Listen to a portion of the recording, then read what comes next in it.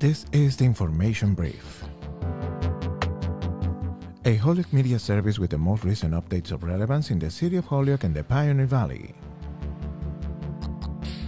I'm Johan Rashivega, and this is information for Tuesday, May 5th of 2020.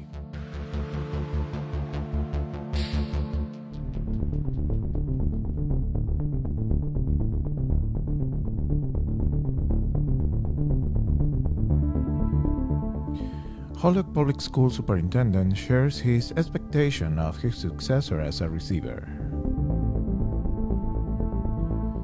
The Wistariahurst Museum is compiling stories to document the COVID-19 quarantine and experiences of the community as part of the current history. MassHire Holyoke is open virtually to offer their YouthWorks application for summer 2020 employment program. And we have the most recent numbers at the Holyoke Soldiers' Home. This is the information. In a conversation with Holyoke Media, Holyoke Public Schools Superintendent Dr. Steve Shrike shared with us a comprehensive view of what has been the last 5 years working with the school district.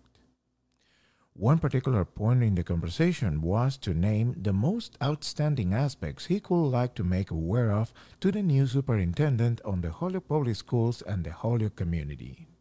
What are the main points that you would like this new person to really know and understand in order to continue this work after all the learning that you had yourself by being with us for these 5 years in Holyoke? Yeah, I've thought a lot about that, and I'll do my best to be succinct with that answer. I think first of all that the people who are to listen to people and connect with those people who are most committed and connected to the schools. There are a lot of people who have stayed with the district through the change. And many of them are very quiet. They do their work humbly, and they are so passionate about working in this community. Those are the voices. Sometimes it's hard to find them because there's a lot of other noise from people who don't have the best interest of our children or know our schools in the ways that the folks who do, the amazing passionate work for children. And that's at all levels of our organization. There's so much talent, and the people and ask kids and families who those people are, because they will tell you. I never ask, who don't you like? I always ask, tell me who has made the most profound difference. And I would tell the new receiver, ask those questions and hold on to those people. And listen to those people. I think secondly, I think it's important that the new receiver doesn't overturn some of the work that's begun around, an equity-driven agenda, an agenda that's focused on, access to more students at all different levels. More early childhood opportunities for students, improving the middle school experience. Not only do I believe, and I'm biased, that it's the right work, but I also think that the fatigue will set in, and there's been so much change that started before my tenure and then has continued in terms of changing. And while 5 years seems like a long, in education, that's a long time for a school leader. It's for our folks, they can't. I think it's hard for them to digest another change in focus and direction. And there's some really strong leaders throughout the system that we just need to go deeper with the work and not change course. I mean, that's I think really important. The other, I think, advice is, I've really struggled to understand mental health in ways, and I would say. I feel like I think the new leader will need a crash course in trying to understand it. especially in the youth of today, and understanding the Holyoke context as well. I mean, our students and families struggle on so many levels with issues that is hard to comprehend unless gets back to what I said before, unless you really try hard to connect with the actual families that the school system serves, not the people who don't have children in the schools, but have a lot to say about the schools. And then the final thing I would say is the Holyoke context is very unique. I've worked in a lot of other urban districts. And again, while I said it when I first arrived, I would reiterate it again. And, I think a lot of leaders say, we need to make sure we tailor the solutions for improvement to the community we serve. It's so important in Holyoke that it doesn't become some, turnaround blueprint. It's not bought in a box.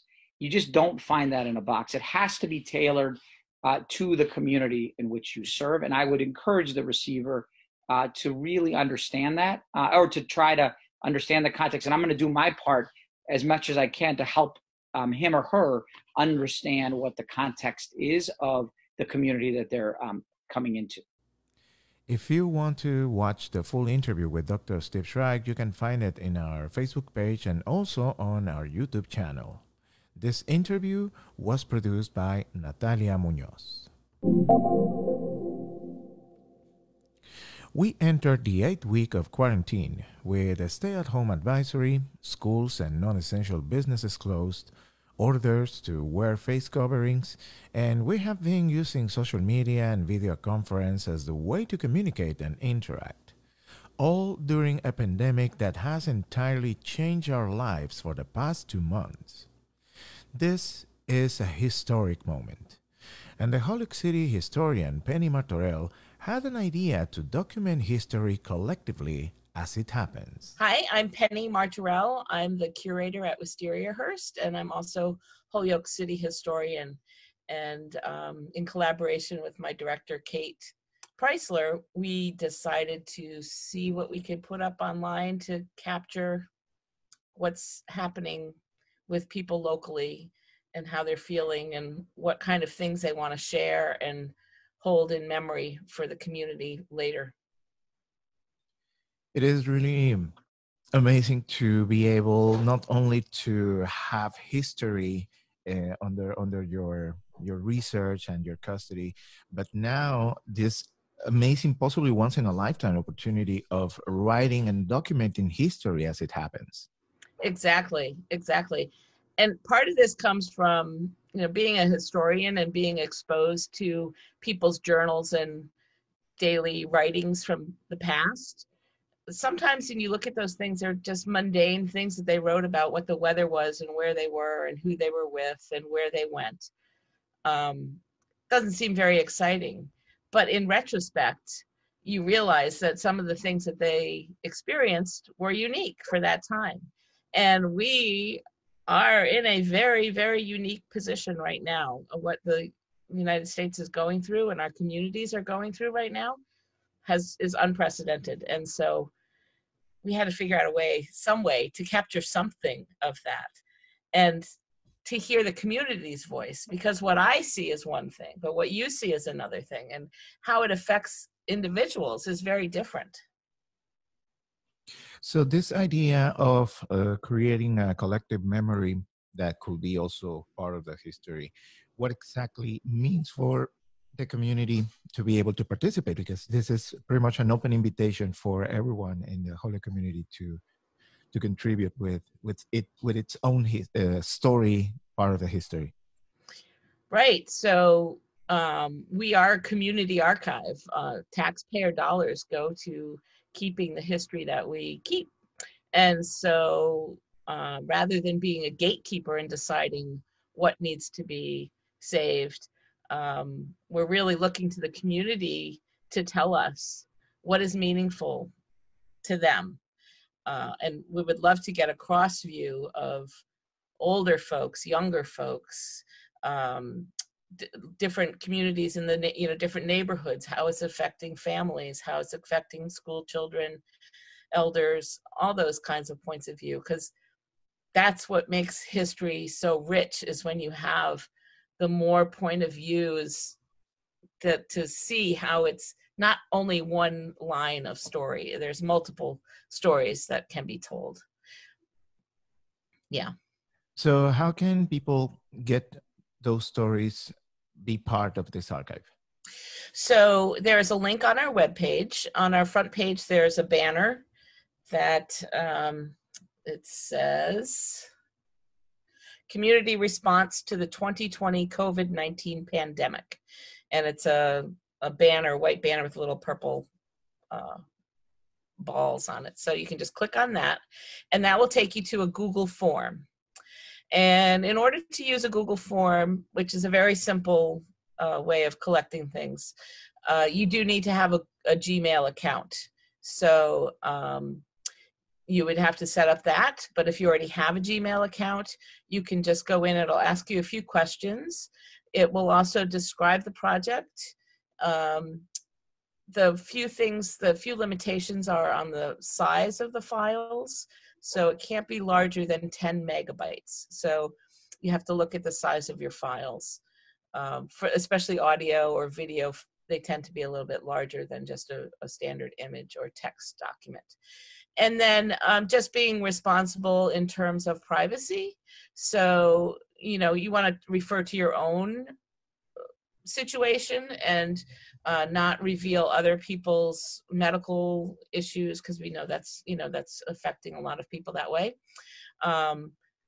And, you know, tell us your story. Like I said, there's one field that if you just want to type in a quick note of what you're feeling today, or reflection that you've considered, you can do that. You can upload a text file or a document that you've already written of a JPEG or photograph image of something that you've seen that's unique to the time, or a video or audio recording such as these. Yeah. So it's pretty simple. Like I said, we're kind of winging it. It's going to be interesting to see what people want to save and want to share. And it'll be held in confidence for 5 years until the 5th anniversary in May. And then we will share the information with the public. So that's another thing you want to consider with what you're sharing, that it will be part of the public record, so people can use it to research later on. And again, this is a really important part of keeping history on the current days we are having during this year 2020, and thinking on future generations when they look back at this year and see, okay, it happened, whether it was a pandemic, but how people managed to get by day, because you're going to have, of course, the official information, the official story, but then those small details like you were referring on the archives, those are stories that most of the time they only get the chance to be passed on by oral way, when generations through families. Oh yeah, I remember when your grand parents did this. This is a perfect opportunity to do it in a way that it could be shared with the community, through the community, and utilizing the technology we are utilizing just right now in order to keep in touch. Yeah, exactly. And part of this came from a conversation I had with my grandmother way back when about the Spanish flu. I remember her telling me about her experience during that in 1918. And then when this whole pandemic started, I checked in with my mom and asked her if she had ever experienced anything to this level. And she couldn't recall anything. And, you realize what a unique position we're in right now. And to let it go and not collect those personal stories would be a letdown for history, for future generations.